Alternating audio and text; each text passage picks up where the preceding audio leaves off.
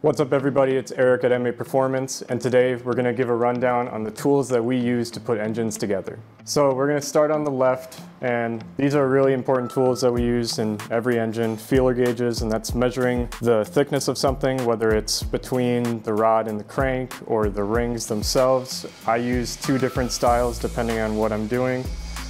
And then I also have a ring squaring tool that helps me install them into the cylinder bore correctly.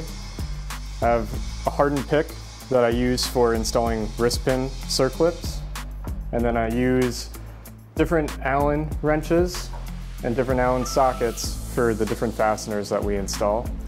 And then I have our ring for when we install them onto the pistons. I use an adjustable wrench and a crankshaft bolt for turning the crank over. I use a screwdriver for modifying oil squirters, and then a few different extensions depending on what engine you're working on. A nice high quality ratchet that I use for breaking stuff loose, and then a high quality torque wrench that I use for final torques and measuring clearances. And then I use a dial caliper for basic measurements, and then we have these digital 1/1000th of an inch micrometers that we use for measuring pistons and cranks, and we transfer those over to bore gauges and we measure our clearance with those.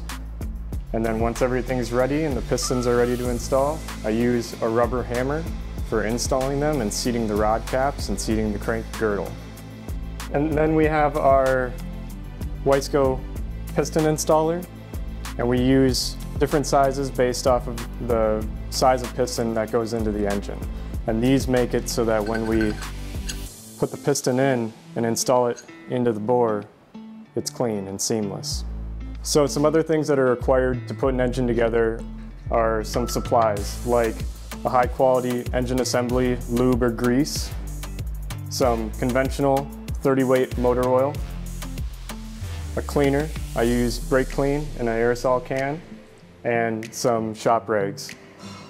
So that's a general rundown of the tools that we use to put engines together.